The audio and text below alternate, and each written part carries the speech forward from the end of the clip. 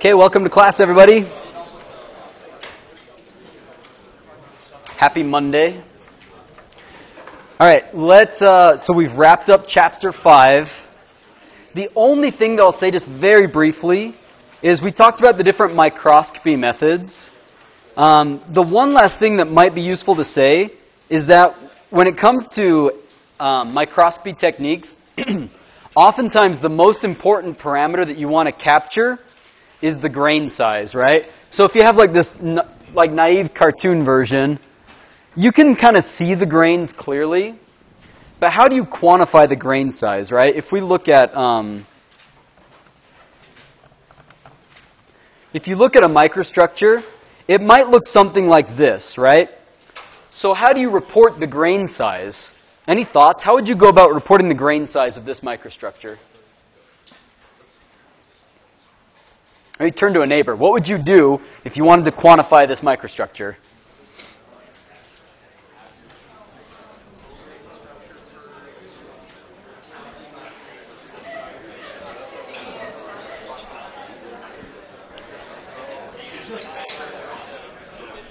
Any thoughts? What do we think?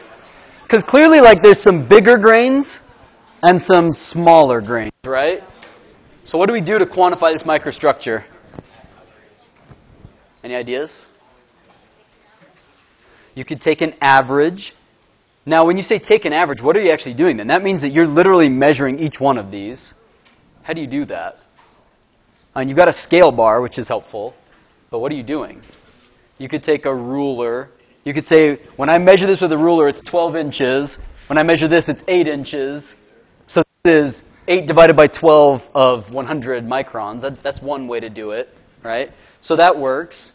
What other things matter about this, right? Clearly, the grain size, but some of these things are what we call non-equiaxed. Remember if we briefly said this, an equiaxed grain is something like maybe this one. It's nice and round. It doesn't have a dominant axis, which is longer than the others, whereas these other ones are anisotropic grains or anisotropic grain growth, right? Where it's grown in one crystal direction more than the other. So quantifying anisotropy and grain size are important things. They go beyond the scope of this class. So all I'm going to say is that there's a nice tool for calculating grain size, and it's called the line intercept method. How it works, and I'll just be very brief here, is you draw a bunch of random lines on this, right? Literally draw a bunch of lines stretched across it, and you count intersections. You count every time that it crosses one of these grain boundaries, and there's a formula that goes from the number of those intersections, the length of the line that you drew, the length of the scale bar that will spit out an average grain size. That's an ASTM standard. What is an ASTM standard leads us directly to our new chapter. Right? So if you want to see a video where I've done this for you, we've shown you the line intercept method. In this video, we actually quantify grain size for this funky structure here. Okay? So let's dive into this chapter now, which is chapter 7. And let me start with our learning objectives. In this chapter, it's all about mechanical properties. So we're going to learn the basics of stress and strain. We're going to introduce the difference between true stress and strain versus engineering stress and strain. We'll use Hooke's law to calculate strain that occurs for a given stress. We're going to identify things like yield stress, proportional limit, ultimate tensile stress, toughness, resilience. All these terms, we're going to define what they mean and show how you calculate them from mechanical property measurements. We'll describe Poisson's ratio, Young's modulus, and that's probably as far as we'll get today. One thing the TAs pointed out is there's a possible ambiguity here. In the homework, we talked about units and using E correctly. So this 1 e to the 5, that's capital E. This sometimes gets rewritten as 1 lowercase e to the 5. These are technically both okay. What's not okay is raising this 5 to an exponent. Because if it's raised to an exponent, then you think that this is e, the natural number, right? Like exp to the 5. And so that's the difference. So if you write these all in the same line, these two are basically okay. But this would not be okay. Right? Any questions on that? Okay. So we've talked about materials. We've talked about the types of imperfections in materials, at least basics of it. We're now ready to start talking about how these imperfections in materials change their properties. And we're going to start with mechanical properties. What's the role of these defects or pure materials when it comes to mechanical properties? And many people have seen the basics of mechanics before, so bear with me today as we cover some of the background that other students might not have seen yet. I think it's pretty obvious why mechanical properties matter to engineers. Forces are being applied to materials all the time, right? This can cause fracture and failure, which we've talked about. There's accidents. There's safety factors you have to worry about when you're designing. Things will deform. Sometimes they're supposed to deform under a load. Other times it's just an unfortunate side effect of the loading conditions that you get deformation. So we need to understand how these things work in materials, okay? So that said, you will all probably be doing testing at some point in your career. And there's a big question on how do you test things that everyone else can test it the same way and get the same results as you. This is actually a big problem, is non-uniform testing and therefore non-uniform reporting of data. You can have a group out of Utah here that reports, say, yield strength of a commercial alloy, but we measure it in a different way than a group in Colorado or Florida or wherever else. And so now you've got these different data sets, and you have to wonder, well, which one's the right one for my application? To fix that problem, there's something called the ASTM standards. Has anybody not heard of these before? How common is this? ASTM standards? Sounds like most people have heard. I'm seeing a few hands that haven't. ASTM is right here. It's ASTM.org. It's a nonprofit. This pulls up. It's a nonprofit that talks about testing and standard protocols and methodologies. That is the slowest it's ever been, right? So ASTM International, they develop these protocols for testing in ways that everybody can do it the exact same way and get the same results. So it's very detailed. It'll give you things like the temperature of the room, the humidity of the room. If that matters, they'll say, make sure that when you do your testing, you're between this and this range.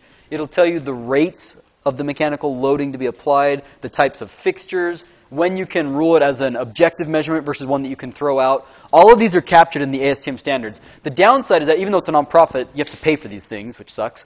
But the good side is that at the University of Utah, we have all of them for free. They're in the library, right? So you can get a copy of these ASTM standards. If you work for a company, it's very likely that your boss, he or she, will say, we need to test such and such a property, maybe fracture toughness, and you need to use ASTM, and they'll give you like 5 or 6 letters. That's referring to a specific code that you can look up, right? You can search for them right here. You could punch in, right, whatever your code is. Or just type in a topic like fracture toughness, and up is going to pop the different ASTMs associated with fracture toughness. And there's a large number. In practice, not all of them get used, but there's lots out there to choose from. This is going like very slow today. But yeah, this would be one way to test fracture toughness. Okay? So that's ASTM standards. Okay, so let's dive right into some of the basics of mechanical properties. There's different types of loads, and we've talked about this briefly in this class. If this table is the object that's going to receive the load, I could load it in different ways. I could just push straight down on it, right? I could grab that end and this end, and I could stretch it.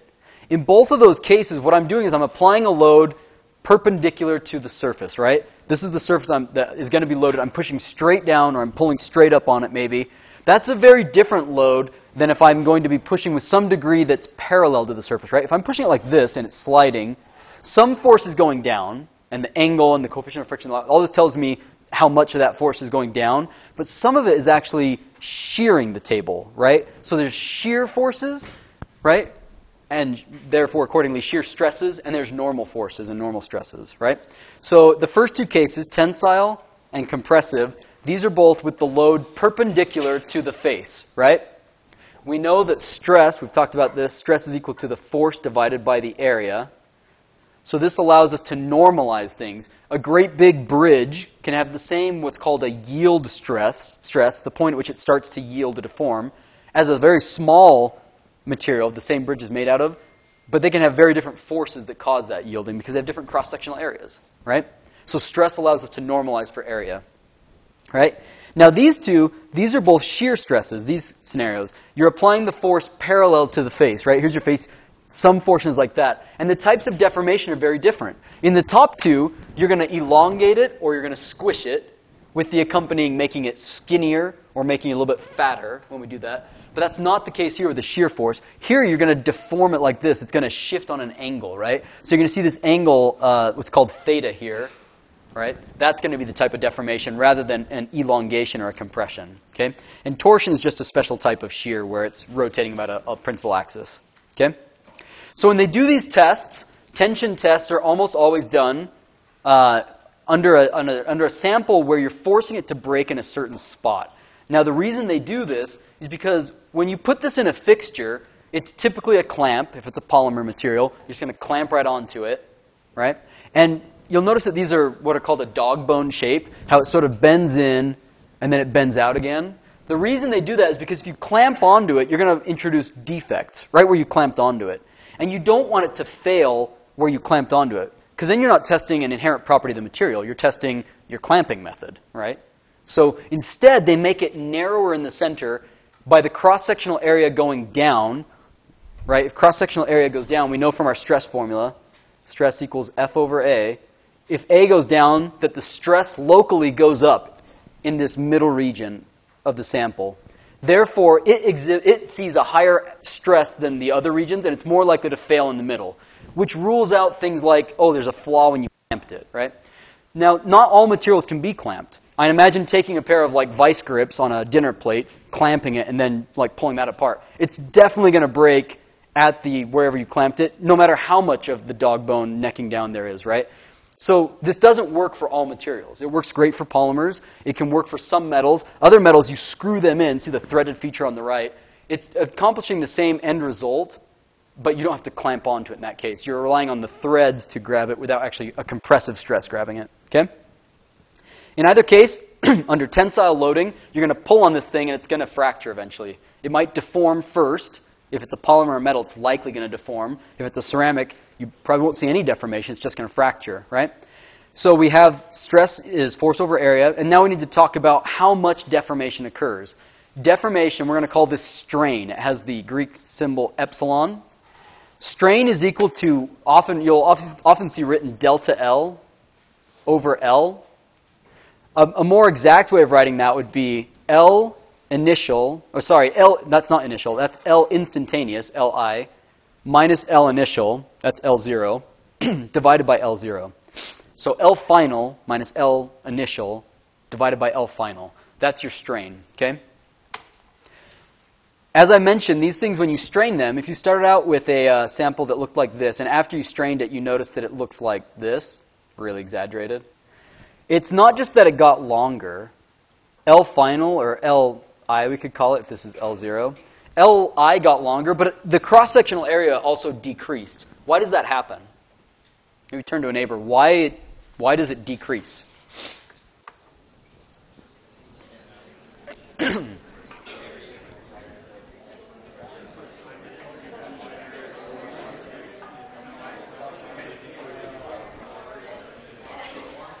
Okay, what do we think? Let me ask Carter. Carter, what's going on here? Why on earth did this thing seem to shrink? And it does shrink.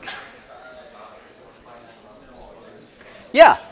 You started out with some finite number of atoms, and if you're stretching them a little bit, if we're increasing them that way, some of that accommodation is going to come from them decreasing in the other directions, right? There's a finite amount of mass. This has to do with something called the Poisson's ratio, which we'll get to in a moment.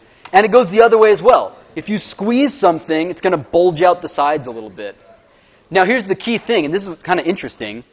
It's not the same for all materials. This is kind of surprising. You'd think like, okay, if you squeeze on something, they're all going to sort of bulge out at the same ratio. But that's not the case. Different materials will do so at different amounts. So there's a material that won't bulge out at all. Anybody know what this is from practical experience? Have you ever squeezed something and noticed that it doesn't expand? I can think of a couple examples. And on the other hand, there's others where you squeeze it and they expand a lot. Anybody have a feel for what these end members are? In the reading, it talked about it a little bit. Yeah, Miranda? Cork does not expand as rubber does. Yeah, so cork or styrofoam, things like that have lots of pores in them, they sort of cheat because they have lots of built-in air pockets. So when you squeeze on them, there's room for the material to collapse in on itself. So cork has what's called a Poisson's ratio of 0, or very close to 0. It almost doesn't expand outward when you crush it. Same with things like styrofoam, very little expansion radially. Other things are like rubber. Maybe you've taken a rubber eraser. If you squeeze that, you can really see it bulge outward, much more than a polymer of other types or a metal. Okay, so we'll come back to that. So there's something called engineering stress and engineering strain. engineering stress and engineering strain are done with the initial cross-sectional area, right? So let's say you had a cross-sectional area of 1 or 2, 3 inches squared, and as you're deforming it, this thing is going to shrink. But if you keep on calculating the force over area using the initial cross-sectional area, we call that engineering strain, right? So it's not correct. It's just easier because oftentimes when you're doing these measurements, measuring the instantaneous cross-sectional area can be tricky to do. If you can measure that, you get what's called the true strain, right? So if you're dividing by the values in real time, the instantaneous, say, length or instantaneous cross-sectional area, that will give you true stress, but otherwise you have engineering stress and engineering strain. The units are, depending on what you're measuring, if you're measuring stress, that's going to be a force over an area, so that's a Newton per meter squared, right? And by definition, 1 megapascal is equal to 1 million newtons per meter squared. So this is an important relationship to know. A Newton per meter squared is a Pascal, and 1 million of those is a megapascal, and that's a very common unit because that happens to be about the right stress where things often happen in materials, is about on the order of megapascals. Strain is interesting in that it doesn't have units, right? Delta L over L, a length minus a length is still a length, divided by a length means that you don't have any units. So because of that, strain will often be reported as a percent or as a parts per million, which just means that you take the number and divide it by 1e to the 6th, right? That's strain. All right, compressive stress are very similar, except that now we define the force as being negative. If it's a compressive force, by definition, we call that a negative force, whereas a tension, something that's pulling it apart, we call that a positive force. Otherwise, you treat them the same. Okay?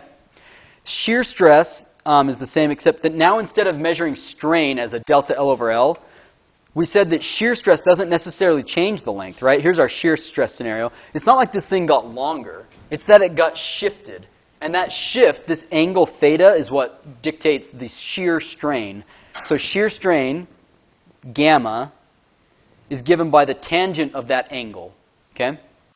Gamma is our shear strain, and it's given by the tangent of the angle that's produced. Okay? We're not going to talk about torsion in this class. Okay, just because you apply a load to a material, and let's say you're putting it normal to the face, so you think, aha, this is great, there's no shear present, right? In this picture of this sort of cylinder, the load that's being applied is perfectly normal to the top and bottom faces. That doesn't mean that we can't imagine a plane in this material where there is a shear force, right? Imagine this imaginary plane that they drew in that material, right? In that plane, the force is now no longer perpendicular to that face. And since it's not perpendicular, it's going to have some regular stress and some shear stress components. So we can calculate what those components are just by these expressions here. For a given stress, right, this is the applied stress, which was perpendicular to a face, right? That's that. At some angle within your material, you can calculate what the normalized stress would be and the normalized strain would be on that plane using those expressions, okay? That becomes really important next chapter when it comes to something called slip or movement of atoms and single crystals. So we're going to come back to that. All right. For now, let's keep it simple with mechanical properties, and let's ask the question, if I strain something, how much stress was necessary to create that strain? Or another way, if I'm going to apply a force over an area, so there's a stress being applied, how much deformation can I expect to see? At its very simplest, we have something called Hooke's law, right? Hooke's law, you would have seen it in physics at one point when they talked about a spring, for example. If you had a spring and you have a mass on a spring, when you apply that mass, it's going to elongate by some distance x, and that distance x is related to what's called a spring constant k, which you would have seen at some point. This is the exact same thing. In materials, we have the exact same approach. Atoms and the bonds between atoms can actually be treated, it can be modeled as springs, as harmonic oscillators to pretty good effect. An anharmonic oscillator is an even better way to treat them. But this is a pretty good way to model atoms. And therefore, we have the very similar setup. Instead of having a spring constant, we have what's called E, which is our modulus of elasticity, also known as Young's modulus, named after Thomas Young, who was amazing, right? Like, legitimately, we have to say how amazing this guy was. He did contributions in many, many fields. Vision, light, mechanics, energy, physiology, language, musical harmony, and, not to be forgotten, Egyptology, right? He worked on the Rosetta Stone. Like, the guy was amazing. They said about him, he's been described as the last man who knew everything, which I just think is awesome. Because I'm all about that Renaissance life, like being good at not just one thing, but many things. I think that's awesome. So, brief aside, Thomas Young's awesome. It's worth naming something as awesome as Young's modulus after him. Right? He basically said that materials in the elastic regime fit what's called Hooke's law, right? Now, what do I mean when I say elastic regime? The elastic regime means that when I deform it, I haven't crossed the threshold of permanent deformation. Some materials, if you pull them just a little bit, they'll stretch for sure. Like, you can measure the deformation, but if you unload it, it goes right back to how it started. But there exists for many materials, not ceramics, but many other ones, what's called a yield limit, where if you go beyond that, it now starts to permanently deform. So we're talking about the elastic regime. That's recoverable, reversible strain, right? We'll talk about plastic in a moment. Okay. In many cases, the stress versus strain is linear, right? Not always. Yeah, Ashton? Are there ceramics that have zero elasticity? Is that even possible? I don't know the answer to that offhand. I'll say that it's so close to zero that it might as well be in the vast majority of them. But they do have some elastic limit, like for sure. It's just going to be very small and incredibly small compared to other classes of materials. Okay? It's oftentimes linear, meaning for a given load, if you double the load in the elastic region, you're going to double the strain, right? That's not always the case. Some really important engineering materials have a non-linear elastic region. Concrete is a great example. Cement is non-linear, but it's elastic for a good portion, right? It follows a curve, okay? Many materials, though, can be plotted on a so-called stress versus strain curve. And we're going to do our first clicker question on this. Okay. In the figure that I'm going to show you, right, and for those that might be colorblind, this is blue, red, that's green, and this is purple. Okay? The question is, which one would be the ceramic, which one's the polymer, which one's a brittle steel, right? So the first question is, which one is the ceramic? Based on what you know about ceramics and how happy they are to deform, which one of these would be the ceramic?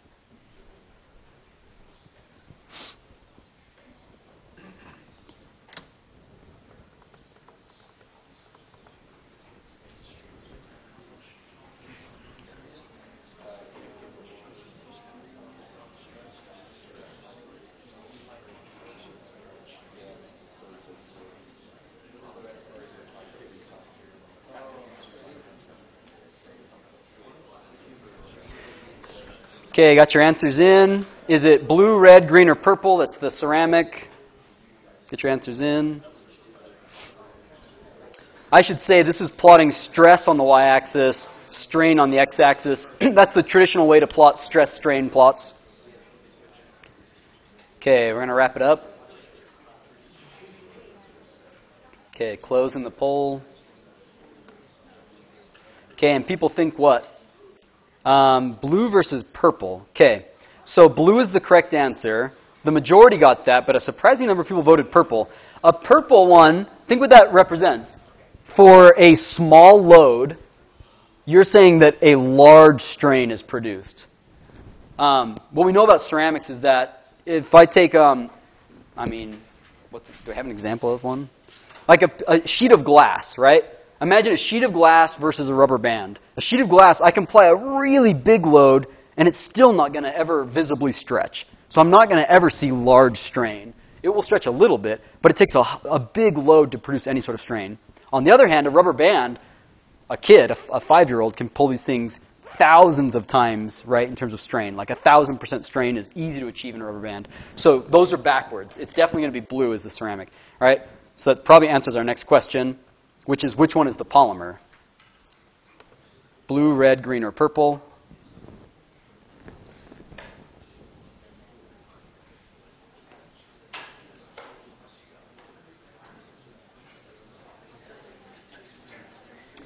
Can I just say, if you do the reading, these are gimmies too. Like, I think that's kind of an indicator that 30 out of 100 people didn't do the reading in this class, possibly.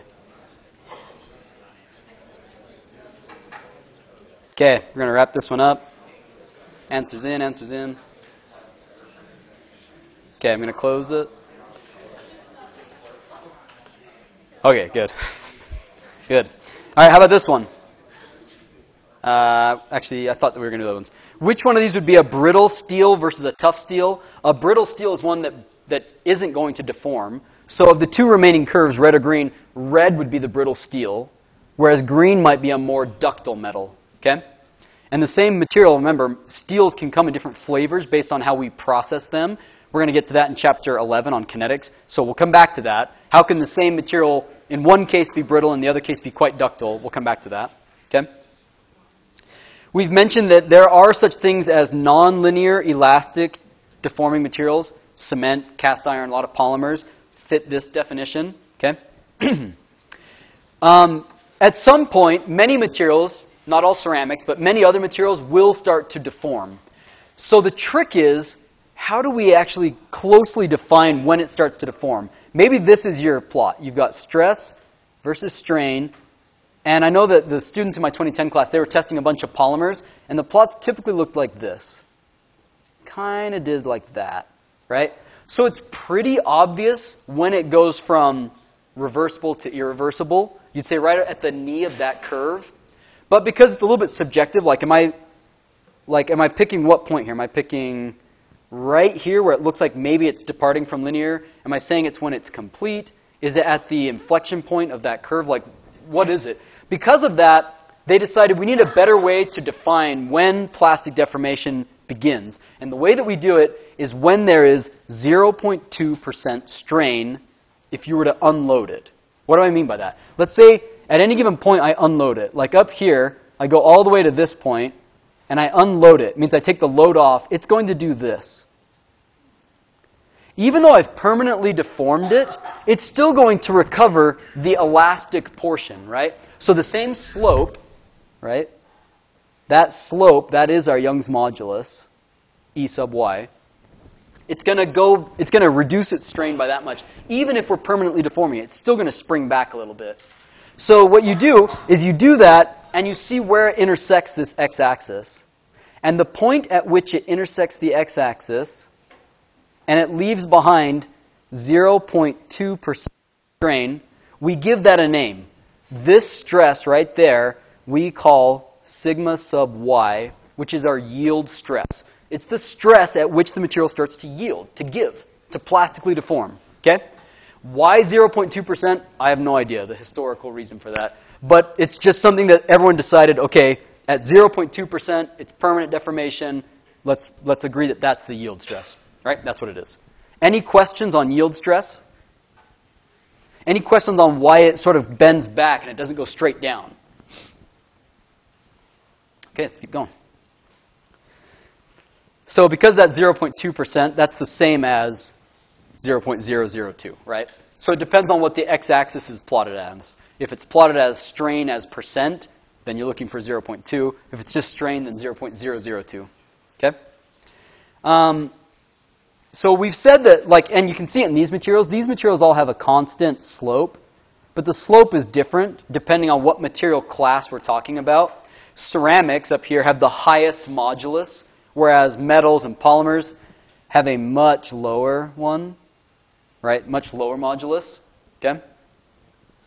You could also take the instantaneous slope. At any given point, you could say, what's my one? So they'll call that the secant modulus, right?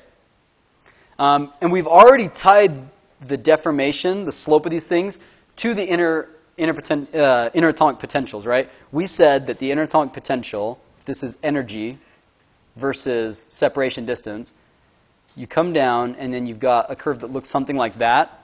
And this is energy versus R, but we know that the Young's modulus should be proportional to the slope of df dr, right? Evaluated technically times 1 over R naught, if I'm being totally correct there, right? So that's the second derivative of energy. Because if you take the derivative of energy, you get force. You take the derivative again, and that should be the Young's modulus. So the derivative is easy, right? The derivative of this point at R naught, which is right here, the derivative is just 0. But the second derivative, that's the curvature, right? And so it's the second derivative of this plot that we care about. And the tighter that curvature is, the higher the modulus. So a ceramic, if you were going to plot this curve, you better draw it with a really sharp curvature compared to a polymer, which would have a really broad curvature, right? Because we know that a polymer has a lower modulus, ceramic has a higher modulus. Any questions on this? I think it's fascinating that throughout the semester we will keep coming back to this, and in the very last chapter, electronic properties, we'll still be using this interatomic potential curve because it still teaches us about materials, which is pretty rad. And can I give a brief shout out? I went to a talk just this last week by a guy at BYU who's a friend of mine. He came up here to give a physics talk. For the very first time, they measured this curve experimentally, which has never been done before. Like that's a Nature and a Science paper measuring this experimentally. So if you want to learn about that, I'll put the link in the announcements. It's pretty rad that they were able to measure it. Because up till now, we've just said this is how it ought to be, but we had no way of measuring it. And they figured out a way to, which is pretty rad. Even for people at BYU. Still pretty rad. Okay? So what are some typical values? We know that the modulus of a ceramic is higher than a metal, is higher than a polymer, generally speaking. There's exceptions to this rule. There are ceramics that can be deformed easily. And there's polymers like Kevlar, which is really hard to deform. But in general, that's your ranking. And these are the typical values that we're talking about. Ceramic is probably on the order of hundreds of gigapascals. If a megapascal is 1 million pascals, a gigapascal is 1 billion pascals, right? So ceramics are hundreds of gigapascals. Metals are between tens and hundreds. And polymers are typically 1 gigapascal around there, like unity gigapascals, okay? And modulus changes with respect to testing conditions, like temperature. You could imagine if you heat something up, many materials, they get less stiff if you heat them up, right? Not all the case. Not always the case, okay? Something that's interesting is that we've been talking about a force applied normal to a material's plane, but shear stress can also give you a proportional response in the shear strain, right? A shear stress tau is going to be proportional to the shear strain gamma, and the constant of proportionality there is what's called the shear modulus. So it's not called Young's modulus anymore. Now it's the shear modulus, okay? If you know the Young's modulus and the shear modulus, you can calculate other properties. We're going to get to that in just a second, okay? There's also something called anelasticity. Anelasticity is fascinating. It means that when you apply the load, you don't see an instantaneous strain. It takes a little while, right?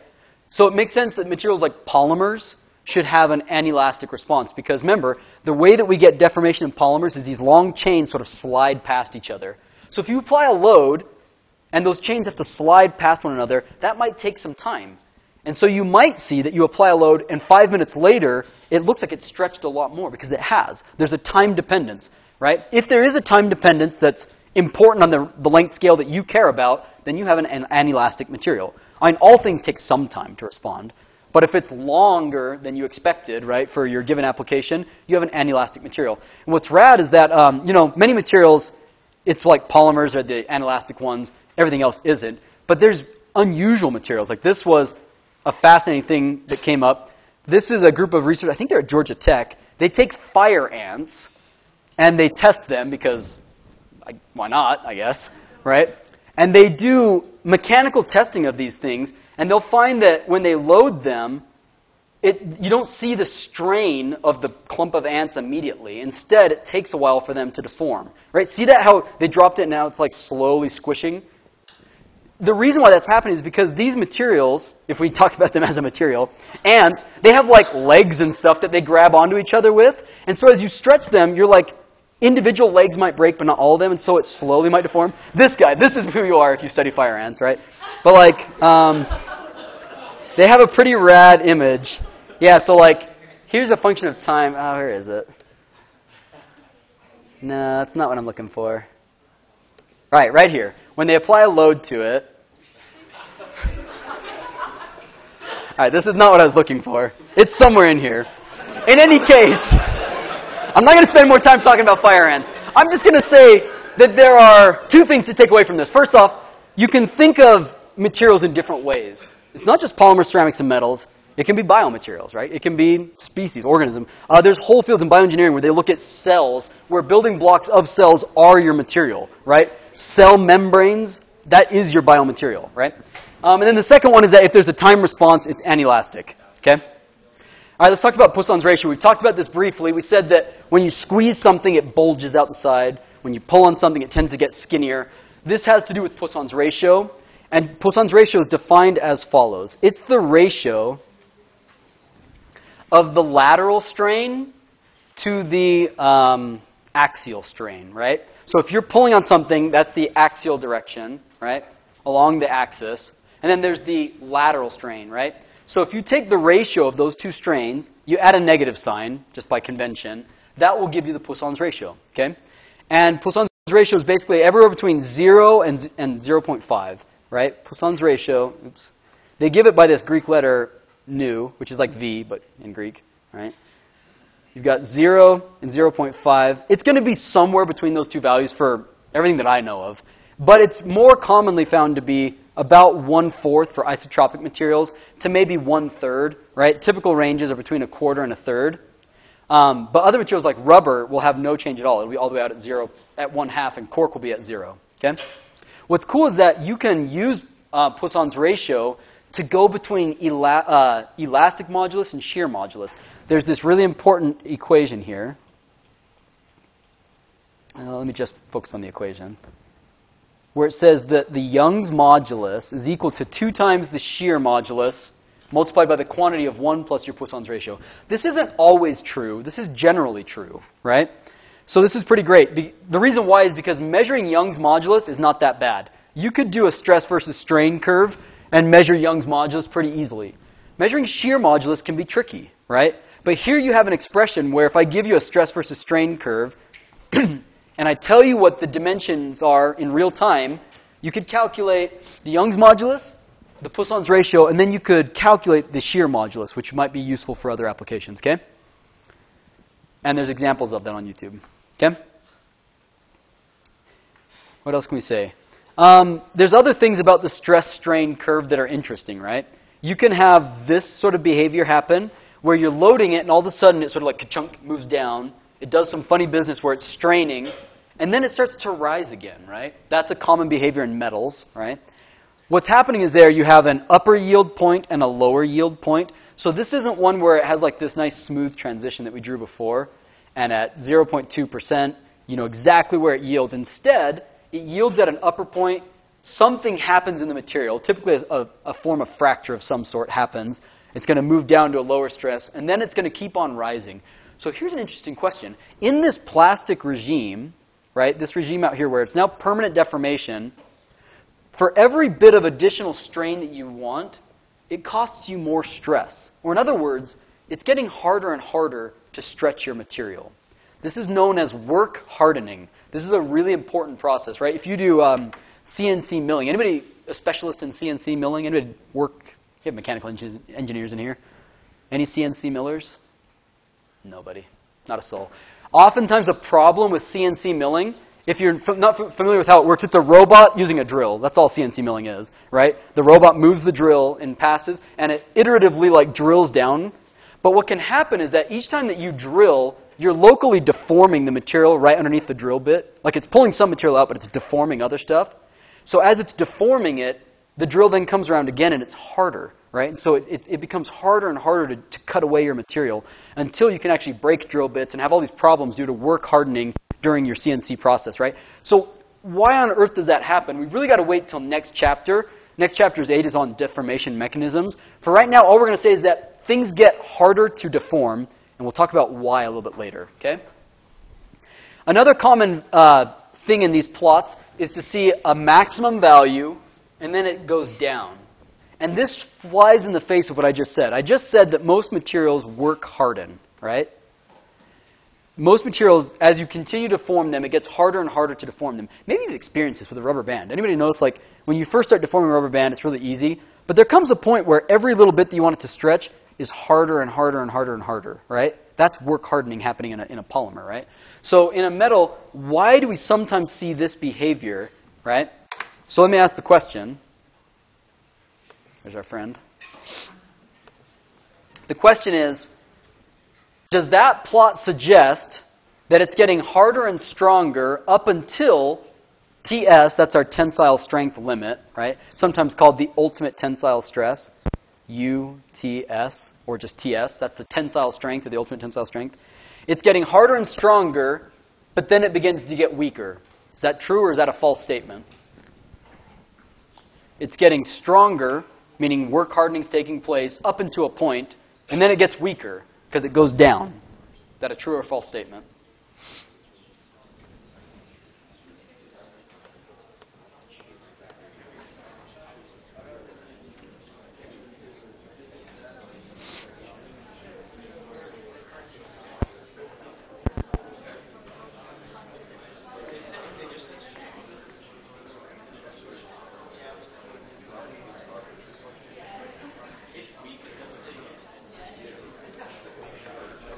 Participation points only on this one.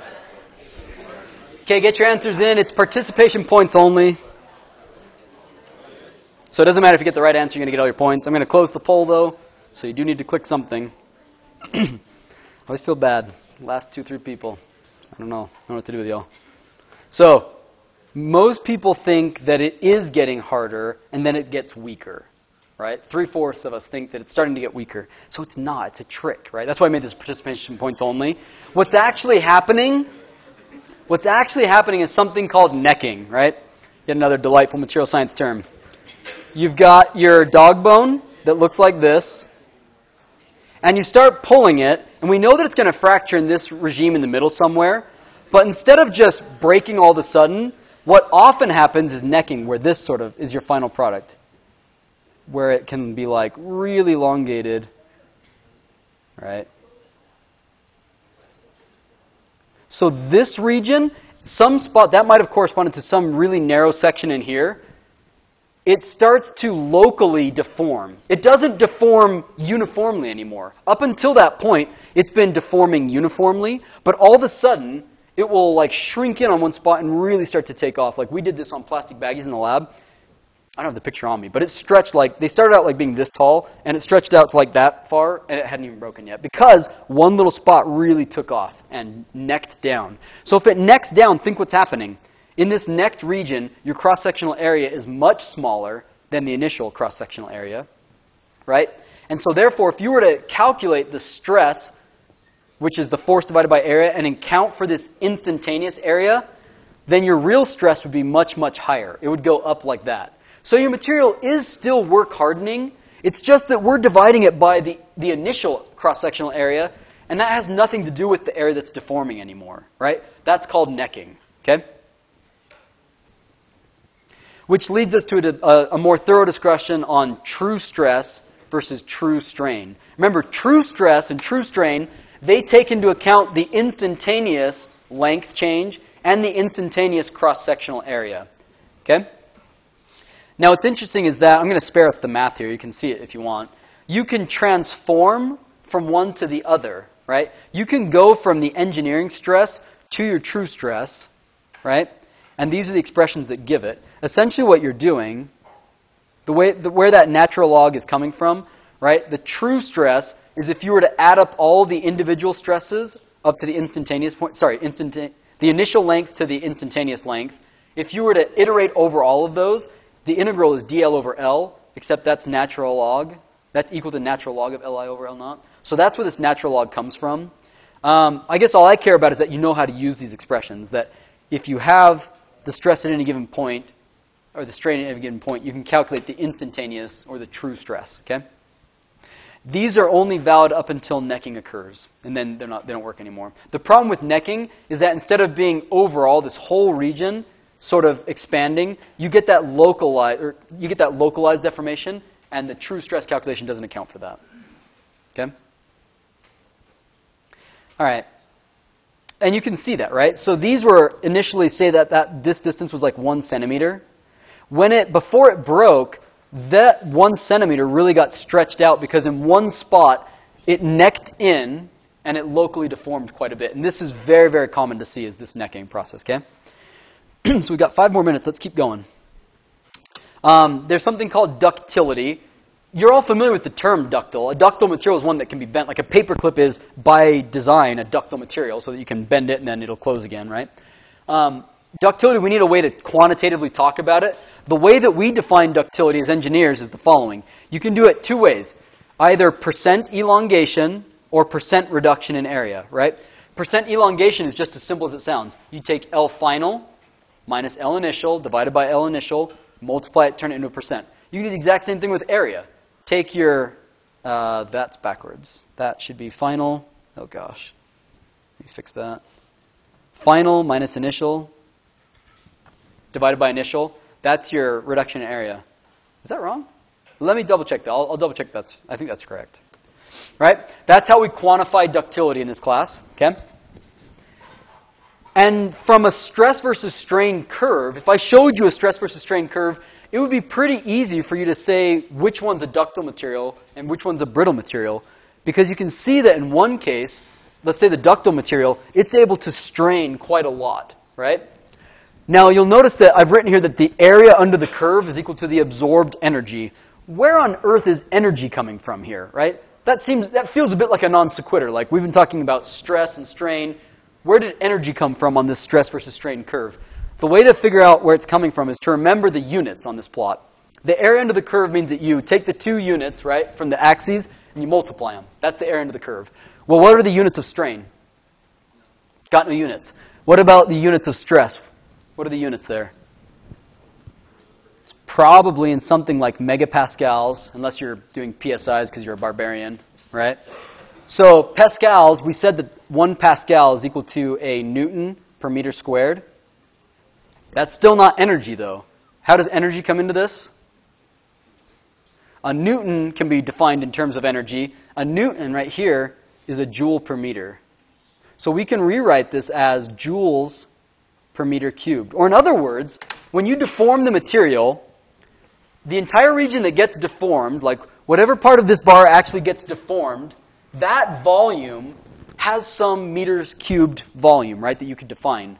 So when you deform it, over that entire volume, you're going to generate, it's going to cost some amount of energy to do that deformation. And that's your joules, right? So if you take the area under this curve, that will tell you how much energy went into deforming this material. That's important because this is directly related to the fracture toughness, right? If you remember our Sharpie impact testing, this was a couple chapters ago.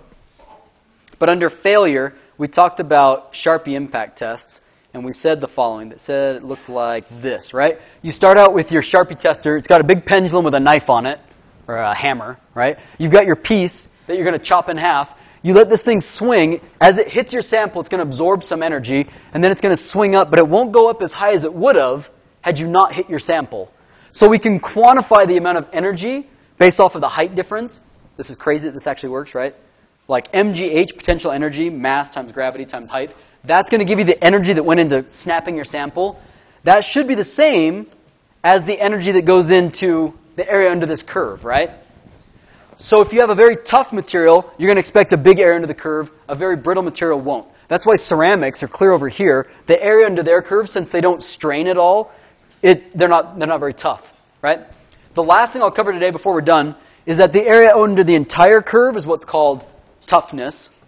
But we often don't want to deform material, but we still want to know how much energy goes into that. Like springs, for example. If you have a car and you want very tight springs on it, right? Let's say you have a truck that's going to carry a heavy load. You want to have stiff springs on it. But if you have a little Toyota Corolla like me, you don't want to have tight springs because if you go down like a wash road, it's going to feel like you have no springs at all, right? So we want to be able to quantify this. You don't want to permanently deform your material, but you want to elastically deform it. That means that you only care about the area under the elastic portion of the curve. We call that the modulus of resilience. And we'll pick up here next time.